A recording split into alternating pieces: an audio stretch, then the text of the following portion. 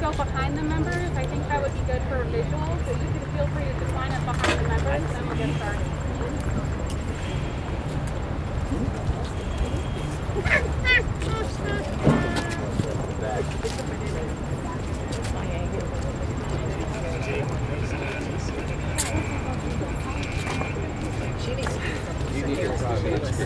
No, that's amazing. Yes. Well, good morning, everyone. Thank you for coming out in this humidity. I am so glad to be with you all here today to celebrate the 50th anniversary of hip-hop.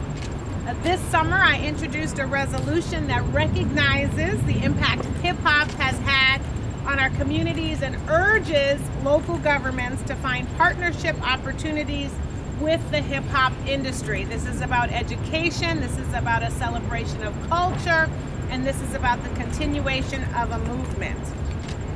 I want to thank those who've signed on to this valuable legislation and those joining me here today, Representatives Robin Kelly, Nikema Williams, and Cori Bush, as we commemorate this golden anniversary. I also want to give a shout out to all of the organizations who have been so supportive of this resolution. Thank you to Pandora, Feed Media Group, Spotify, DEMA, the Recording Industry Association of America, the Recording Academy, Amazon Music, Center for Hip Hop Advocacy, Hip Hop Caucus, and Hip Hop Politics, who are actively working to promote the work of Black artists and rising hip hop stars. Today we recognize hip-hop, but we are also here to mark nearly 30 years since the passing of hip-hop West Coast legend Tupac Shakur, hence the outfit. I want to thank the Tupac Amaru Shakur Foundation for being represented here today. You know, I'm grateful that my district hosted the Wake Me When I'm Free exhibition. I had the opportunity to experience it along with my staff and hundreds of thousands of other Angelinos. Thank you to President Nikema Shakur and Ray Love Tyson, who flew all the way out from Los Angeles and who have been so critical across California, advocating for the healing impacts of music on our children and families. You know, I grew up in New York when hip-hop was fresh and new. I grew up listening to Big Daddy Kane and Roxanne Shante. I consider myself a child of hip-hop, which is why it is so great to be able to have authored this resolution. You know, in the beginning, hip-hop was dismissed for being birthed by those who were deemed unsophisticated and unintelligent. It was blasted for being too raw and too black.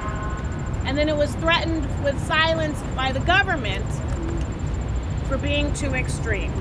And look at us now, standing right outside the United States Capitol, honoring this movement that has withstood all of these attacks and has essentially grown mainstream, contributing billions of dollars into economies across this globe. It's also very important that we celebrate arts now more than ever before, because we are in a moment in time when Republicans are denying American history, Black history, where extremists are trying to silence Black judges, Black legislators, Black athletes, Black students, Black advocates, Black voices, Black history. And this is about standing in resistance to all of that. That's what hip-hop is all about. Teaching truth, being resilient, moving, celebrating, using rhythm, rhyme, beats to heal, to educate, to stimulate, and to move forward. So I want to, with that, bring Representative Robin Kelly up to say a few words and to make some introductions. Good morning, everyone. Thank you, Ms. Shakur, Mr. Tyson, and thank you to Congresswoman Kamlager-Dove for bringing us here today. She said she's a child of hip-hop, so I must be a mother of hip-hop, because every time I came home from work, it was blasting out of my doorway before I could even open my door with my young children who are adults now. It is my privilege to join with you to celebrate this incredible milestone for hip-hop and its contributions to our nation and our world. For decades, hip-hop has captivated audiences and given artists a platform to voice their experiences and uplift their truth.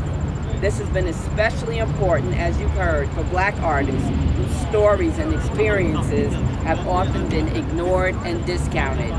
It is impossible to overstate hip-hop's impact on our culture, from film, television, and even politics. Hip-hop has united us, driven meaningful conversation, and amplified cultural and political exchange. Hip-hop is now a global phenomenon that inspires new generations of young people to question the structures and systems that govern their daily lives. I am proud to honor the rich history of hip-hop here today, and I thank everyone here for their commitment to this important light in our culture. It is now my honor to introduce. So Sakiwa is 3 minutes away. Representative Kelly was going to introduce her.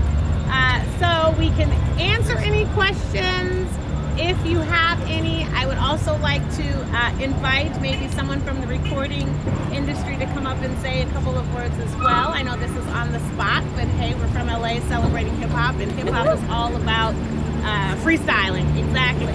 So freestyle, freeform freestyle. Hello, my name is Eric Stensvag, and I represent Feed FM.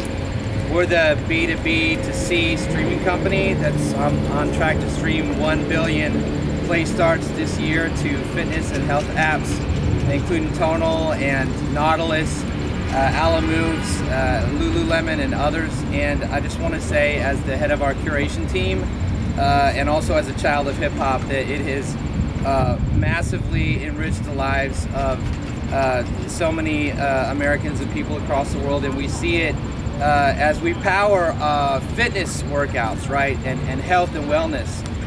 Hip hop is absolutely one of the most popular. 10 to 25% of all the music we stream is hip hop in aggregate, and it's because of the motivational experience of it, both musically and lyrically. Speaks to people in persuasive ways that have never been heard before, including rock and roll and continuing into whatever the newest music forms that come onto the planet. And so it's really imperative and important that we take a moment to take stock of this incredible art form and cultural heritage that we have that's come from New York and is transferred everywhere in the globe. And it's a privilege to be here. Thank you. And I just want to add that even though Republicans like to deny the importance of Black culture and hip-hop, some of them still find their ways making hip-hop videos and trying to create lyrics. So with that, I'd like to bring up a representative from the Hip-Hop Caucus, and then I see Sakiwa Shakur walking. Hello, good morning. My name is Tanya Playhouse. I'm the Executive Vice President of the Hip Hop Caucus. It is an honor and it's a privilege and a pleasure to be here today. Thank you, Representative Kamlager-Dove and Congresswoman Kelly. Thank you for allowing us to be able to represent. The Hip Hop Caucus is celebrating its 19th anniversary this year. In addition to 50 years of hip hop, we are also taking stock of what we have done within these 19 years, coming up into our 20th year. I want to say this: the Hip Hop Caucus is about a movement. Hip hop is not just a name. Hip hop is not just a music. It's not just a genre. It's a movement. And that's what the Hip Hop Caucus has come to be about. We are about moving in order to make sure that we can have impact and change for our Black communities, for BIPOC communities, to ensure that we are affecting what is necessary in order to help bring about our liberation. The Hip Hop Caucus will continue to do that work in support and consolidation and coordination with those here today. So thank you so much for allowing us to be here. On behalf of our founder and president, Reverend Lennox Yearwood, who was not able to be here today, I want to represent, because you're right, we're all hip hop babies. We are excited to be able to celebrate, but also to talk about what is necessary in this movement. Hip hop has always been about telling truth, telling our story. That's what the caucus is about: narrative and storytelling, and infusing our culture and what is necessary and how it is that we can impact environmental and climate change, justice, how we can ensure that we are doing what is necessary to enact democracy reform, to economic justice, and so much more. And so we thank everyone here today. We hope you understand what hip-hop is really about, and it is a movement. And as we always say, and as Reverend Lennox here would always say, power to the people. Thank you. I'd like to add that it's a $7 billion movement, a $7 billion movement and growing. And so with that, I would like to turn it over to Sheila Shakur, who is president of the Tupac Shakur Foundation, and Ray Tyson, rapper and part of the leadership team at the Tupac Shakur Foundation. I can't tell you, my office started squealing when we got confirmation that you all were going to be here. We are super fans, as you heard, we are babies of the movement and mothers of the movement. It's incredibly important that we continue this tradition about talking about Black culture, Black movement, Black pioneers.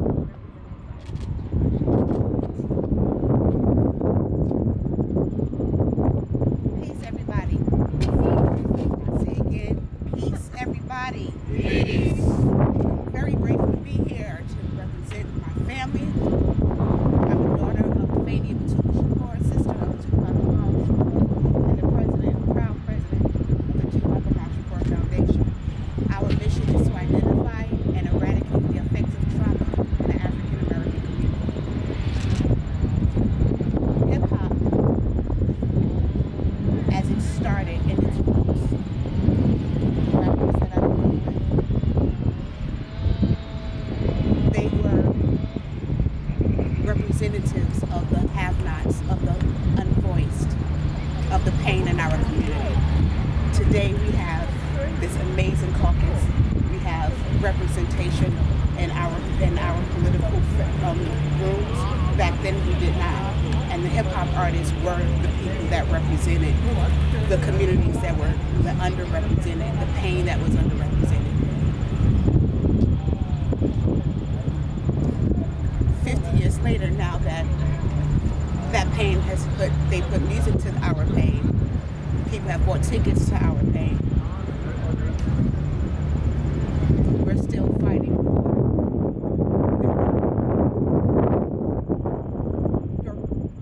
we're still fighting for the repercussions of that pain to be seen and healed. With the $7 billion that hip hop has brought to America, we have changed a lot of our community from poverty to wealth. But the scars of what we have gone through the past 400 years, but the 50 years of hip hop, the scars that we've seen, the police brutality, the drug influence, the domestic violence, the gun violence has not ended. And so we can't continue to just dance to our pain. Hip hop is a revolution. And the core of every revolution is love. Every revolutionary act is an act of love. Every story that you hear when you listen to hip hop is a love story to our community. We have to actively be in love with our people and where we come from. So in love that we're willing to help and heal from the bottom of us to the top of us. That's what my organization stands for. That's what my family stands for. That's what my mother, my father, and my brother died. For the ability to fiercely love our people by any means necessary. I thank you guys for being here. I thank all of you. I'm very proud of who we are today as African Americans and how we stand and how we show up. But we can't keep losing our blood to the streets from anybody, from ourselves, from police brutality, from drugs at all. I don't know one person that is disposable. Everybody, our entire community deserves time, deserves a break, deserves someone to listen to what they're going through and to understand where they're trying to go. Again, I thank you for being here. Thank you for having me. Very proud to be here today.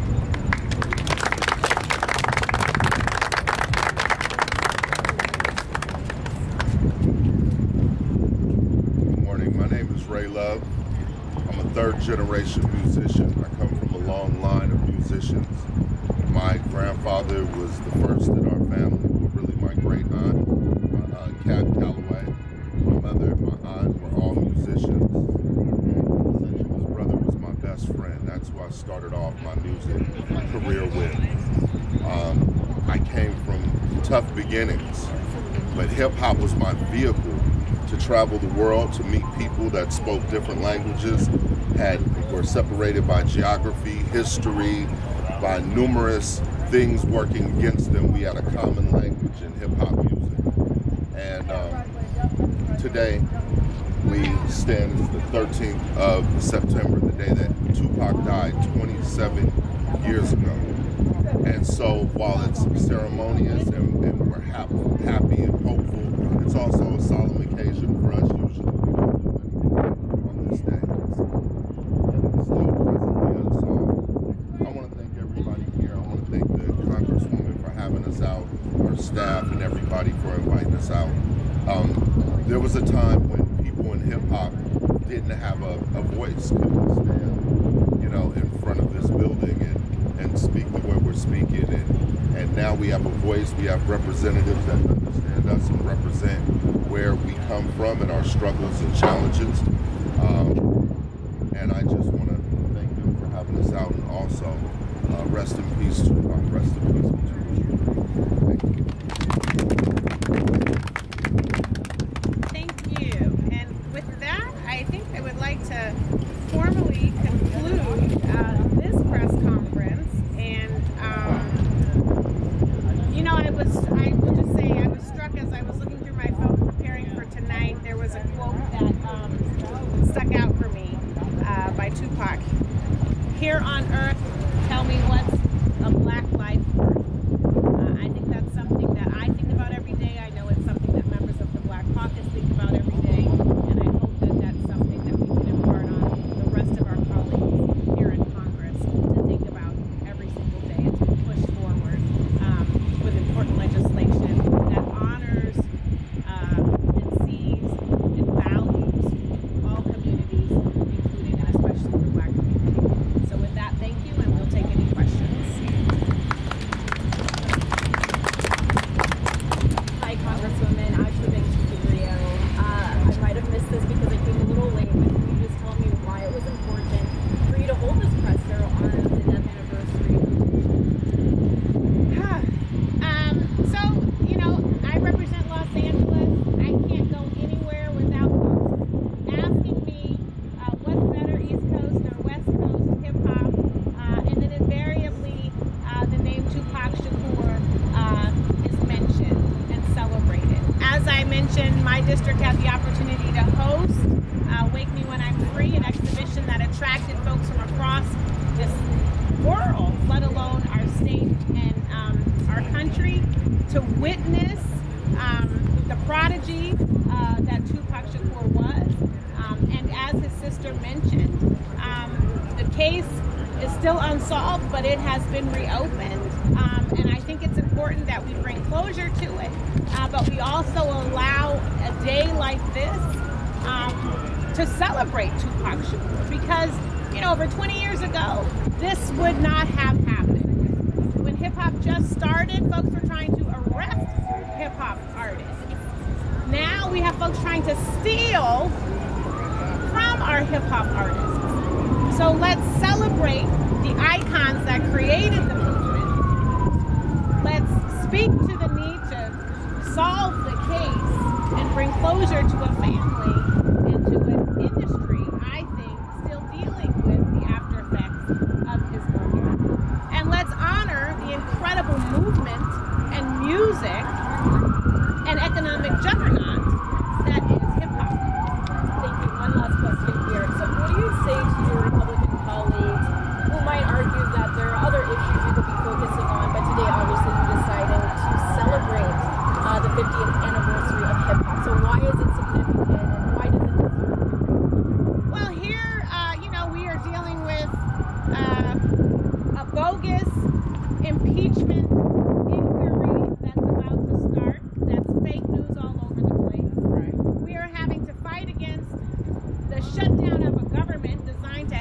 people when dealing with natural disasters or major incidents, a government that helps seniors, the unhoused, the poor, the hungry, the young. We could be dealing with all of those things, but we're not. But you know what? Hip-hop talks about all of that too. Hip-hop talks about how we like to forget about the poor, how we like to dismiss voices that are not our own. Hip-hop talks about the hypocrisy of the government, only looking to save a few and not addressing the needs of the many. So why not celebrate the 50th anniversary of hip-hop with a press conference today, when we're in the midst of all this bullshit chaos that is not talking about the truth? And Americans deserve us talking about the truth. And hip-hop is about love and the truth. Thank you. Yes, Representative Corey Bush. Sorry for the delay. You know how this goes. It's everything at the same time. I know. But I'm so glad I made it. The closer, yes. So good morning, everyone. And first, let me start by saying how excited I am to be here. I get to be here for this moment, for this.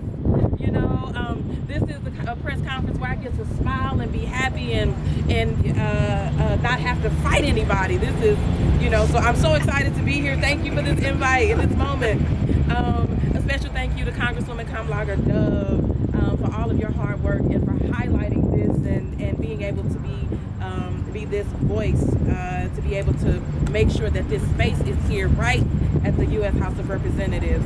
And Congresswoman Kelly and Congressman Carter, Congresswoman Williams, not only is this a fun press conference, but it's an important one. You know, we can't celebrate hip-hop and its impact on our culture without also acknowledging, and I know we've already done that, I just heard it, but without today, I have to be able to acknowledge the prophetic Tupac Shakur. Growing up, I loved Tupac and his music, and let me just say, Tupac was what we would call, and what I would call, is why I was attracted to him. Let me just say, he was a roughneck, you know, we call it back then. But he was brilliant. He was this skilled storyteller, and he had this unique ability to use his music to express different thoughtful and powerful messages. He knew how to really make you think. It's an honor to stand here today with his sister.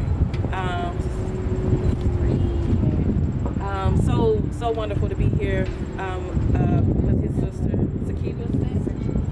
Sexual Shakur, and the president of the Tupac Foundation, Ray Love Tyson,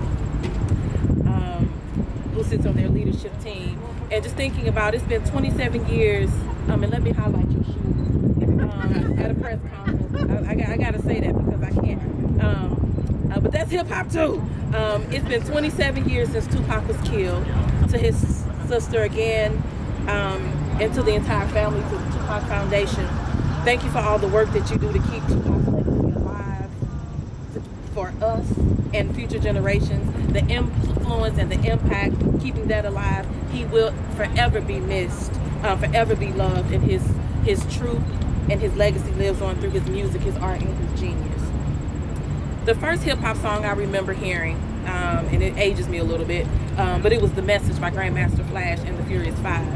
Since then, I've been hooked on the cultural influences and the art form of hip-hop, from MCing, DJing, graffiti, beatboxing, and breakdancing. All of this and more made hip-hop different than anything we had ever seen. From the songs, to the clothes, to the music. Like, I remember watching Beat Street, Crush Grooves, Disorderlies, Juice. I loved it all. Hip-hop was always much more than music for me. It was a lifestyle. And so my deep love for hip-hop quickly became a large part of my growing up. The music spoke to me. I remember joining forces with my brother to beg my mom for a boombox for Christmas after hearing My Radio by LL Cool J for the first time. I started to dress like what I saw in the videos, from the skimpy clothes to the baggy clothes, to the big gold bamboo hoop earrings and the fat gold chains. That was Corey. I loved hip-hop, and you could easily dance to. So much so to where my brother and I, we would choreograph dances and go join talent shows. The St. Louis area where I grew up and now proudly represent played a massive role in the evolution of hip hop as well. Home to influential artists like Nelly, the St. Lunatics, Chingy, Huey, Smino, Big Boss Vet, and Sexy Red, Metro Boomin. These artists and producers helped to bring St. Louis and the Midwest to the national stage. Together they helped create a whole St. Louis sound and a St. Louis dance. But I've been a fan of several artists over the years, as we all have. From Lil' Kim, Run DMC, NWA, Salt and Pepper, Dougie Fresh, Slick Rick, Megan Thee Stallion, Mia X, Notorious B.I.G., DJ Quick, Uncle Luke, and 2 Live Crew. Look, I don't discriminate. De La Soul, TLC, Roxanne Shante, Master P, Public Enemy, Naughty by Nature, and so forth. But 2 artists I've always admired and personally identified with, Lil' Kim and Yo-Yo. I admire their fearlessness to push boundaries while still maintaining the image of just a girl from the neighborhood. They are perfect examples of how hip-hop female artists use their skills to champion confidence, self-expression. One of the things that I find most notable about hip-hop, though, is its ability to transcend the boundaries of music and to build up justice movements, particularly racial justice movements. During the Ferguson uprising, which I hail from, we were out on the streets 24 hours a day, day after day, night after night. We would always have music on in the background. And almost always, without fail, hip-hop was what we played. The music didn't just bring us joy and entertainment, because in those moments, it was that gave us joy. It was that gave us entertainment in between the tear gas and the rubber bullets and all the violence that ensued against us. But it fueled us and it fortified us to keep the faith and to keep the fight, even in between all of that. One song, though, that I remember playing consistently, a song that frankly became a rallying cry for us, one of them, was Fight the Power by Public Enemy. The lyrics of this song were both uplifting and grounding at the same time during the moments that were hard. And believe me, almost all of them were dark, hard, vicious, vile. These lyrics, this song reminded us to fight. It reminded us why we needed to hold on. It reminded us why we continued to show up. It reminded us why we were out there, and it gave us a feeling of hope that this was something bigger than us and that something better was possible, known as freedom and true equity and equality in the United States. You see, hip-hop is a form of expression. To really know hip-hop is to really understand that hip-hop is more than just music. It's movies, it's fashion, it's community, it's art. Hip-hop is a way of life, it's a culture, it's a global impact. Through rhyme and beats, hip-hop has allowed individuals, particularly black folks, to speak out on injustice and be heard. Hip-hop is the purest form of free expression. There is a reason it is the most popular music genre in the United States. There's a reason it is taught and studied in schools and colleges across our country. It deserves to be celebrated. It deserves to be recognized, as our good Congresswoman is doing here today, and it deserves to be elevated. It has had a profound impact on our society, our economy, and our education systems, and our sense of belonging. Its impact cannot be understated, and it cannot be denied. I'm so proud to join you, Congresswoman Kamlager-Dove, and my colleagues, to Tupac's family, introducing a resolution to celebrate and mark the 50th anniversary of hip-hop and to recognize hip-hop's national, political, economic, and cultural influence. Thank you again for allowing me to join you. Woo! So I misspoke. Congresswoman Bush is not the closer. We're actually going to have Congresswoman Nikema Williams close. So you've heard, about West Coast rap and hip hop, East Coast, some Kansas, Missouri, and now you're going to hear from the dirty South. St. Louis, Missouri. St. Louis, sorry, my bad. It was a test. Ultimately, I think what you're hearing is that hip hop is magic. It is magic, and it's so important that we celebrate and sustain something so beautiful and revolutionary. So with that, Congresswoman Nikema Williams. Good morning, everybody. I am Congresswoman Nikema Williams, and y'all, I proudly represent Georgia's fighting 5th Congressional District. We're in the South, y'all. I'm here today because you cannot tell the story of 50 years of hip hop without Atlanta and so many of the cities that I represent in Congress, including College Park, Decatur, and East Point. Some of my colleagues here may think I'm biased when I say this. I'm not, but we owe a special thank you to Georgia's 5th Congressional District for our contributions to hip hop.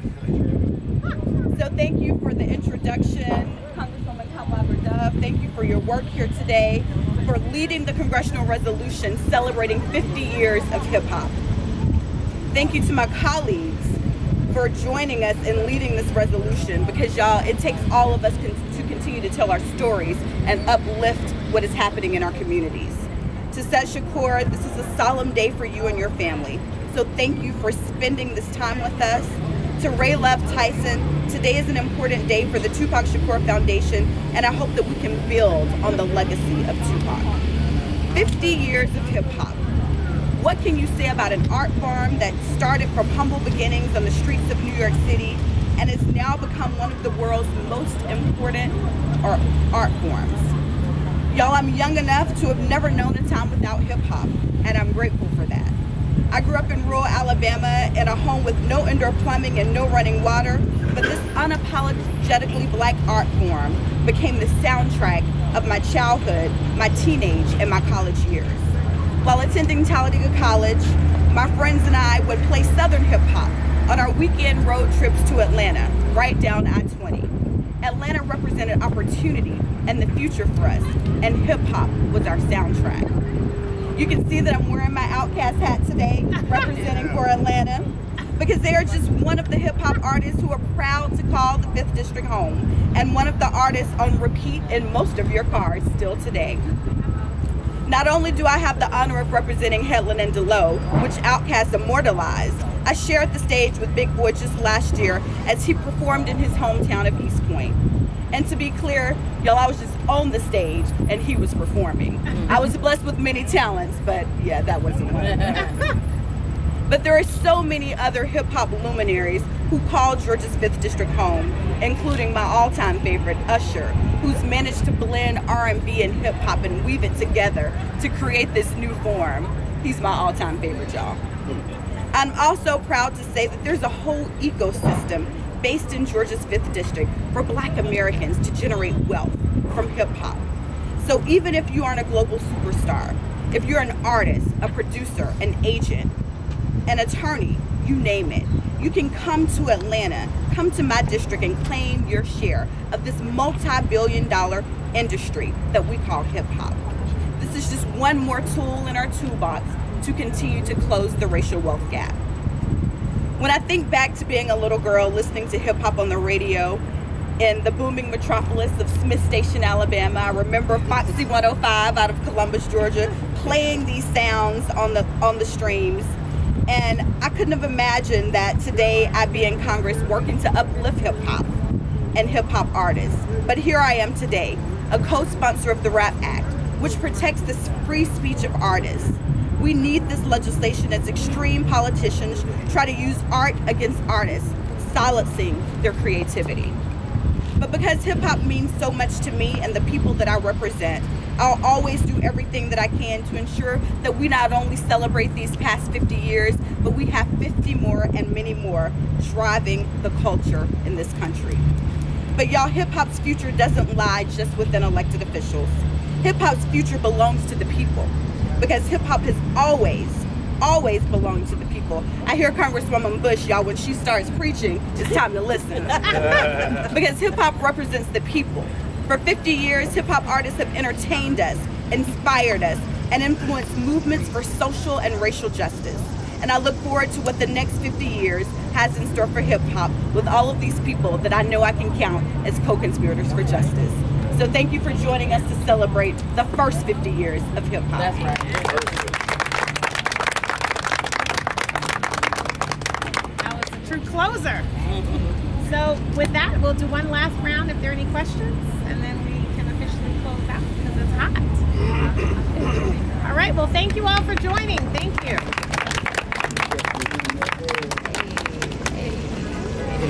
Hey.